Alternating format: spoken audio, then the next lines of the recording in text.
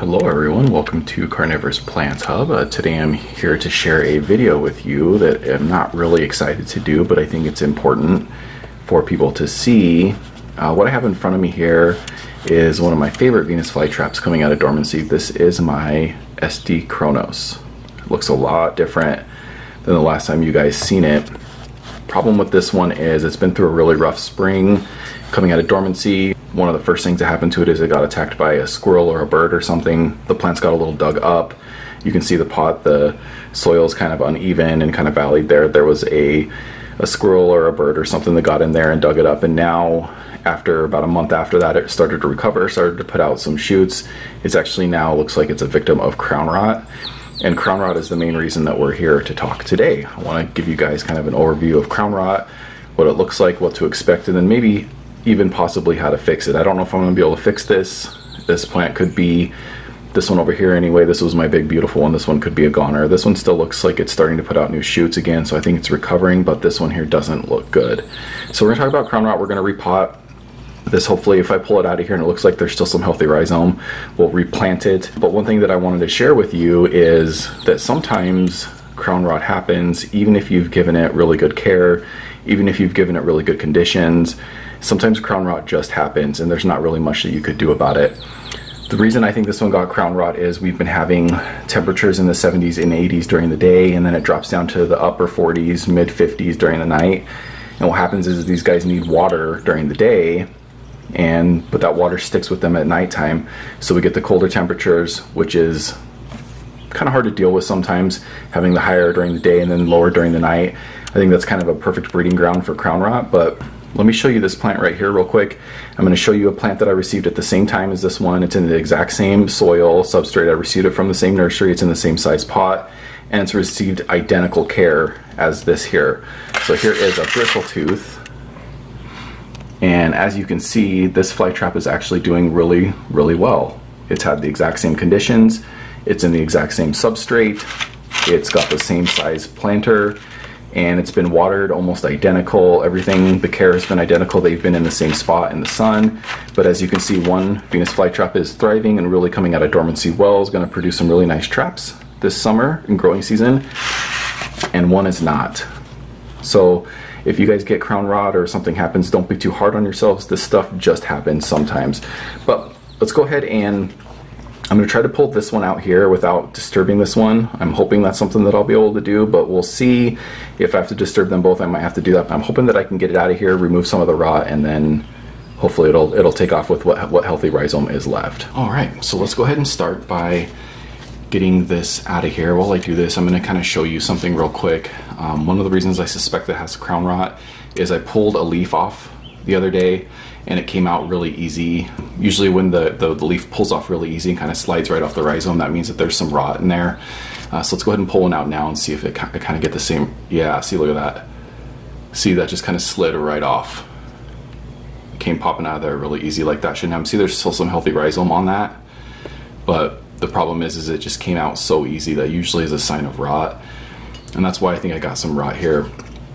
We're going to go ahead and pull this whole thing out. It does look like there's some healthy rhizome, at least on this piece, so that does give me some hope that there's some healthy rhizome still down there, and that we'll be able to get this repotted and save it. Sometimes you can just kind of shave off some of that rot, and then it'll actually take off healthy from there on out. Oftentimes your plant doesn't recover from rot, so there's a good chance that I'm going to lose this plant, and it is what it is, and that's just something that I have to deal with, and that's something that we all kind of have to deal with. Usually the reason you get rot is too much water around the crown. And like I said, I think the problem is that I've had really low temperatures at night and then the higher temperatures during the day. So we've had a rainstorm over the last couple of days, and I think that's actually kind of fuel to the rot a little bit. That's sort of a unique situation that I have here in the Northwest, where some places don't have the high-low in the spring, but that's one thing that we have to deal with here. That's a little bit of a unique situation, and that's why I really preach to people that you have to make sure that if your temperatures go down, that you can't just leave these sitting in water all the time. You really should try to gauge it so that you're giving it water at the beginning of the day,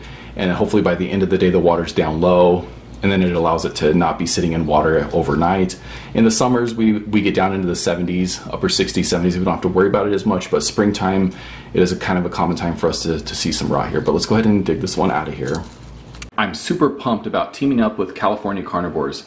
They're one of the most experienced and knowledgeable carnivorous plant nurseries in the entire world. They have a massive selection year-round of all types of carnivorous plants. There will definitely be something in their nursery you fall in love with. On top of that, they've also been generous enough to offer my viewers an exclusive 10% discount on their order when they enter CP Hub at checkout. That's CP Hub. Head on over and pick out yourself a new carnivorous plant to add to your collection. You know you deserve it. Let's go ahead and get back to the video. Alright, so far so good actually. I was able to get this clump out and that one is still in there, so we'll see if I can manage to kind of let some of this dirt go back in here, because I would like ultimately for this one to stay in here while I pull this one out. Yeah, see how that leaf just fell off? Look at that. So here we go. So yeah, you can see we have a ton of rot here around the rhizome. You can see there's some healthy rhizome there. That one's pretty healthy, but then look at all this rot coming down into the rhizome. These leaves are just completely rotted. This whole portion of the rhizome is just completely rotted. Look as I peel this back. You can see that's just rot. And what will happen is if this goes untreated, see all that rot right there? That's just going to continue to spread throughout the whole plant and it'll rot and kind of kill the whole thing. And I don't know if there's going to be enough rhizome here left, but we are certainly going to try. See that? That's probably one of the only healthy pieces left, and that one has almost no roots. So I don't know if that one's going to make it. And then this one here, same thing. All the roots were attached to the part that was basically completely rotted. See, none of this is going to make it. This is all just rot. And see, there's the main root system. So yeah, I was kind of hoping for a little bit more optimism getting into this plant. This is our best chance right here. We do have white rhizome with no roots, so it's not impossible. So what I'm going to do here is I'm just going to kind of, well, there is one root right there, and the root that we're looking at here does have a white tip, which is a good sign. So I suppose that it is possible, but I'm going to try to get off some of this rot right here and see if we can get this ready to repot. Alright, so I have my little scissors here. I'm just going to take the blade of the scissors here and try to scrape off this part here that's rotted. Try to get as much of that rot off as possible, because if you leave the rot on there, a lot of times it's just going to continue to rot. Yeah, this one's getting smaller and smaller. This really doesn't look good for this plant. That's about all I want to do. If I do any more, it's just going to fall apart. So there we go. That's what's left of my beautiful SD Kronos, other than this guy here, who does seem like it's doing a little bit better. But yeah, there's some white rhizome. So if there's white rhizome, there's always a chance. I got a flower stalk here, or a part of one, and a piece of growth here. So I do have a little bit of green for some photosynthesis. So I was going to repot this into a brand new planter, but I feel like the odds of this surviving aren't great. So what I'm gonna do is I'm actually just gonna go ahead and plant it back in here and go ahead and put it back outside and see if we can maybe miraculously see if this will take off. But I don't like to give up hope as long as there's white.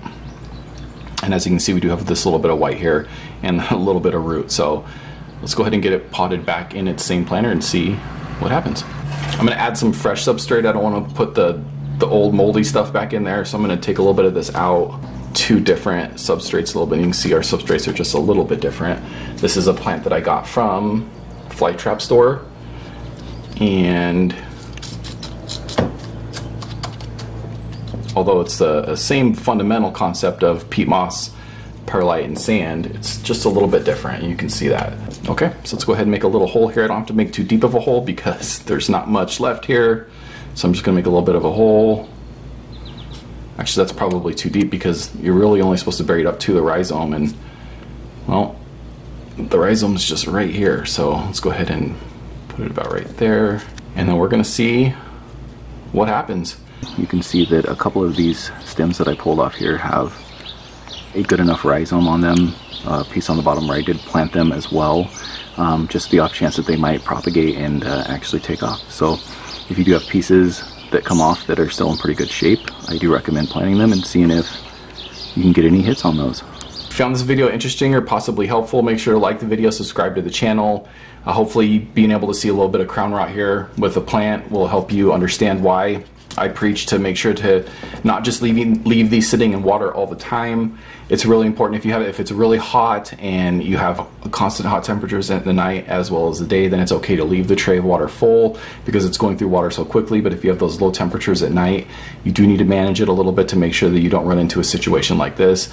This was my favorite Venus flytrap, and the crown rot, as you can see, just completely took it over and destroyed it, which is a huge bummer. But hopefully sharing this video with you guys will help some people in the future understand what signs to look for. If you see your flytraps turning black really quickly, that's a good sign that you either have some type of pest, crown rot, or some type of rot.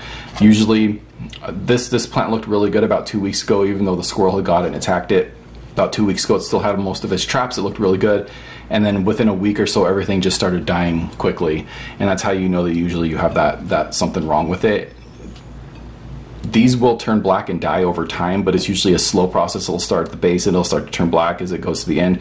But crown rot, it turns black quick. Usually you'll have one turning black within a day or two completely and entirely. So just make sure that you watch for that. If you see your traps turning black, it might be time to pull it out, see if there's any rot, and if there's rot, try to cut it away and see if you can manage it. I wish I would have caught this one a little bit sooner. Problem is that my daughter graduated high school last week. My son's been in basketball tournaments, so I just haven't been home a lot. I've been giving these water and then basically leaving. So I haven't been taking as much care of them as I absolutely should. But anyway, if you liked the video or if you found it helpful, make sure to like, subscribe. All that stuff really helps me out and I really appreciate it. If you want to leave a monetary contribution, you can hit the thank you button at the bottom of the video. But just liking, subscribing, that stuff helps me out so much in my journey of starting my own carnivorous plant nursery someday. But thank you so much for being here, and I really hope to catch you in my next video. Bye.